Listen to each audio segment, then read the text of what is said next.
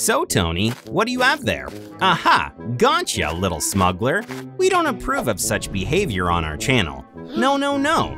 By the way, this is the perfect opportunity to tell you some stories about smugglers, which tried to pass all kinds of things through the borders, from parrots in their pants to people hidden inside the seat of a car. We are sure you're gonna like these interesting stories. Let's start! One day at an airport in Australia, workers noticed a passenger on a flight from the United Arab Emirates. His gait seemed very strange to them. The suspicious tourist was taken to security and asked to remove his pants. Then it became clear that their suspicions were well grounded. It turned out the resourceful Australian had visited an exotic bird show in Dubai and decided to take some birds with him. He wrapped the animals in paper and put them in his pants. The birds were eventually released and sent for examination, while the smuggler was arrested. Another bird smuggler tried to pass some baby hummingbirds out of India. By the way, here's an interesting fact. The hummingbird is the world's smallest bird and the only bird that can hover in the air in one place, thanks to the fact that it can flap its wings incredibly fast. But let's continue with the sad story of this smuggler.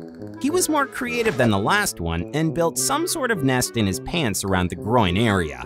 Then he wrapped each bird in a rag and placed it in the special compartment. Fortunately, the animals were packed so carefully and gently that they were not hurt in transit at all. By the way, some people don't want to transport exotic birds across the border, but rather themselves. This is a more difficult task, so people get very imaginative. For example, a resident of Mexico wanted to get to the US so much that he disguised himself as a car seat in a van. Unfortunately, his trick didn't work.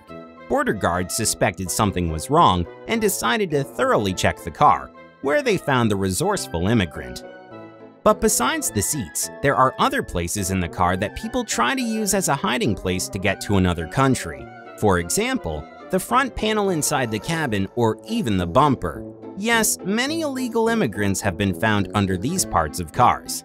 Let's move on to China, the country that produces the most gadgets and electronic devices in the world.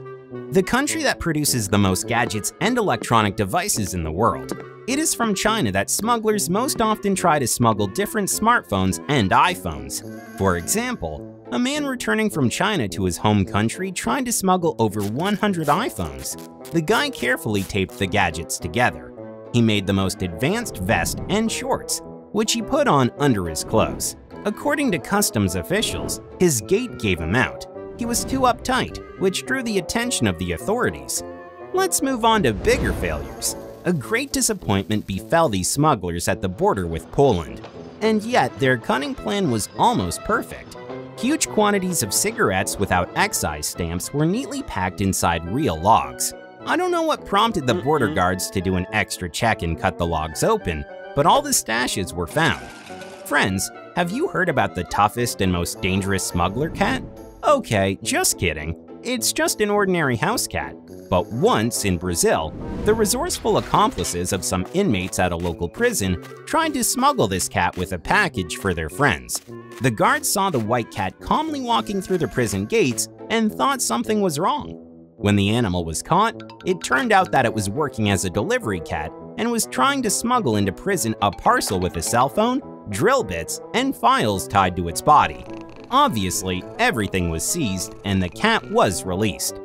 By the way, cats aren't the only smugglers of the animal world. Resourceful drug dealers from Costa Rica used an ordinary pigeon instead of a cat.